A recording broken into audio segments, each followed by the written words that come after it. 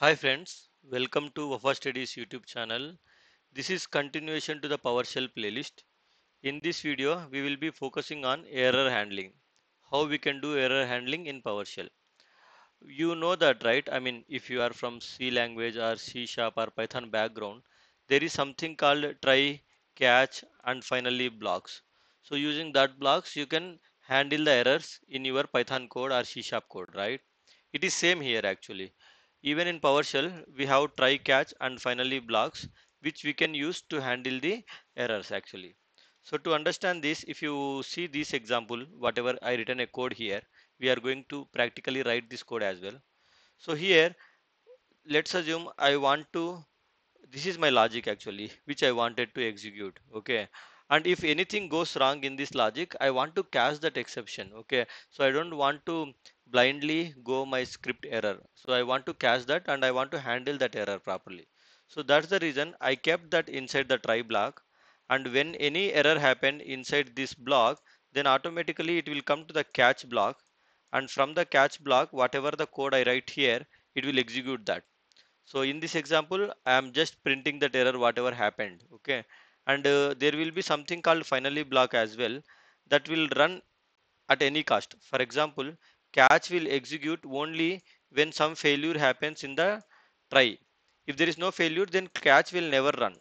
But finally block will always execute. Okay. So this will always run whether there is any error or whether there is no error in the try. In all the cases, finally block will run, and usually this finally block people will use to clean up the resources. If you have opened any object that will perform some kind of operations on a file and you taken that file as an object, now you want to close that file, so you can keep that code in the finally block. Okay. So if all this is not making sense, let's try to practically write this code and understand what I am trying to say. So let's right now, if you see, I am in the testing.ps1 file. It's a Python, I mean, it's a PowerShell script file. Now here I wanted to write a code that will help me to do some kind of a division operation. Okay. So let me use this param operator or keyword, and we know that using this parameters keyword we can create parameters for any file. So let's create two parameters, one called number one and another one is called number two. So we have taken two numbers. Okay. Now here what I wanted to do is I wanted to perform a division and I want to store the division in a variable called result. So I created a variable called result, and what I am doing, number one divided by number two variable. Okay. So here if you see, this number one variable is a numerator and number two variable is a denominator. Okay. So now whatever happens, whatever the result comes into the result variable, right? So that I wanted to print, so I wanted to print like this. So result is dollar result. Okay. So whatever the output comes from this division, so that will get stored in this variable, and that's what I am printing it here. So let's save these changes here. And now here, if I try to run this Python file in the terminal using the testing.ps1, I am already in the sample code folder. So I am simply running my Python file. So when I run it, it is actually giving an error. It is saying attempting to divide by 0 blah blah blah. So why this error is happening? Because I haven't supplied any values. That's what you might be assuming. So let's supply some values here. Okay. So for the testing.py PowerShell file, so in the number one variable I am passing a value 10 space in the number two parameter. It's not variable, parameter, right? Number one and number two are parameters. So I am passing value 10 into the number one parameter, and I am passing value 5 into the number two parameter. Now if I run this, if you see the result here, it clearly says that result is 2. Why? Because 10 divided by 5 will give you 2 as a result, and that's what we printed here. So my code is working fine without any issue. But let's do one thing. So let me clear this. Okay. And now let me rerun this PowerShell file. This time, right, 10 divided by 0 I am doing it. And let's see what will happen. So basically in the denominator, that means for the number two variable I am passing value 0, and let's see what will happen now. When I hit enter, you can see that it errored out. Okay, so my code got terminated. Okay, it was not executed as expected, because we know that we cannot use 0 in the denominators. It will error out always, and it is telling attempted to divide it by 0, and it is telling there is an error in the character in this file at line number 6, blah blah blah. But this is not a handled error, right? All of the sudden my script is breaking. So but what if I want to handle it? So I wanted to catch that exception whenever happens, and then I wanted to do something there. Then I should keep all my logic into try block and then use the catch block below. So what I can do here is I will use this try. Okay, I will use this try, catch, and finally blocks. Okay, so I'm using that. And if you see this, if you see here, see we have a try, and then we have a catch, and then we have a finally. So let's take all our logic. So let me copy all our logic into the try block. Okay, so I'm pasting it there. So let me remove these spaces. We don't need all these spaces. Then in the catch block, what I wanted to do is, so I wanted to write, so for now I'm not doing anything fancy.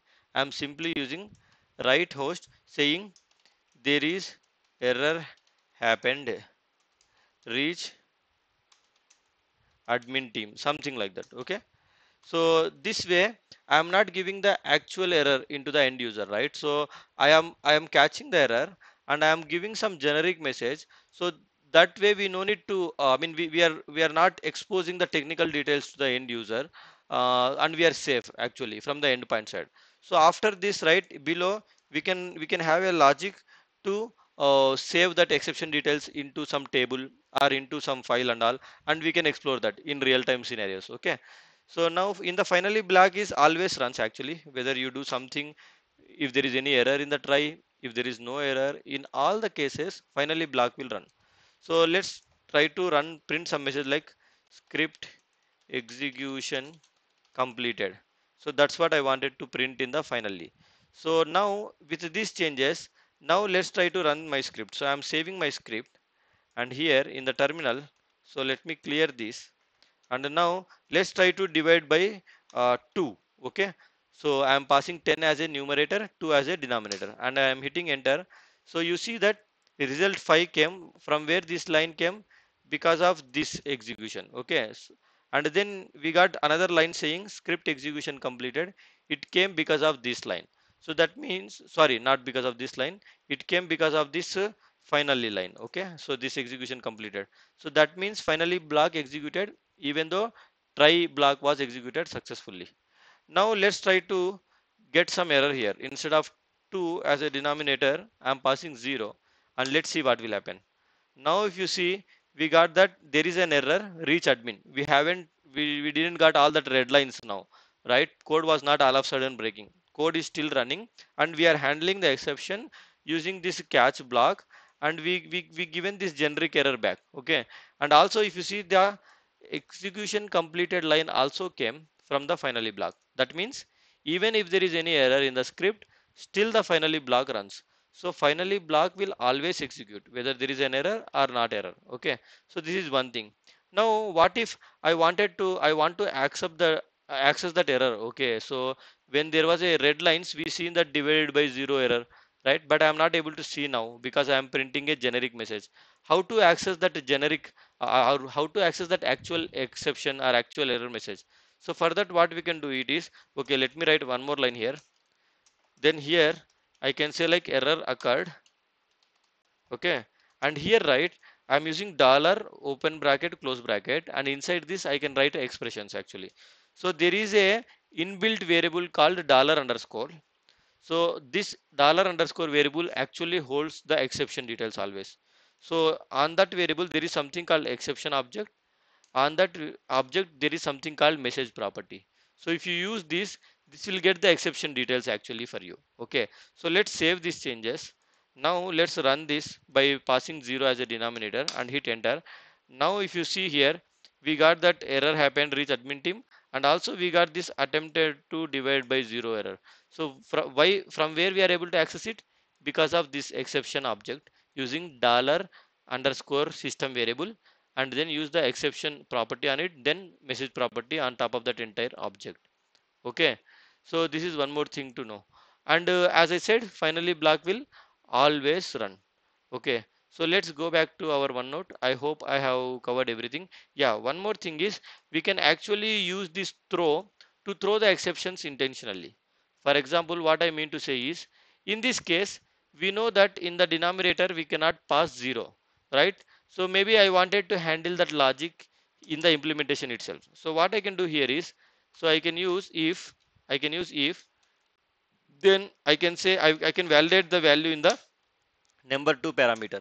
If number 2 parameter value equals to 0, then what I will be doing it here is throw an exception saying uh, we cannot pass 0 as denominator. So this is the exception I wanted to pass. Okay, so when you use these exceptions, right, then what will happen, right? Whenever the code hits this exception, immediately the execution will come out of the entire try block, and exception will directly go to the catch, and it will print that exception also accordingly, like how you handled in the catch. So I am manually throwing the exception here because I know I want to implement some business logic here, business validation here, and that should check something. And if that is the case, then throw the exception directly. No need to go to the actual implementation and run the implementation. Directly throw from there.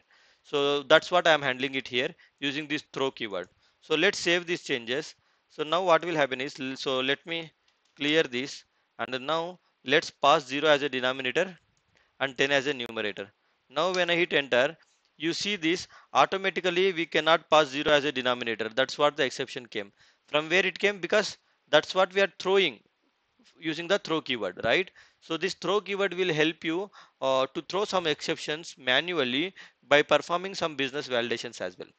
Okay, so that's it in this video. I hope you guys understand how the try, catch, and finally blocks are helpful to perform the error handling in the PowerShell, and how we can use this throw keyword to manually throw the validation errors also, and accordingly handle them in the catch block. So I hope you enjoyed this video. If you like it, please hit this like button, and also consider subscribing to my channel so that you will get the similar content more and more. Thank you. Happy learning.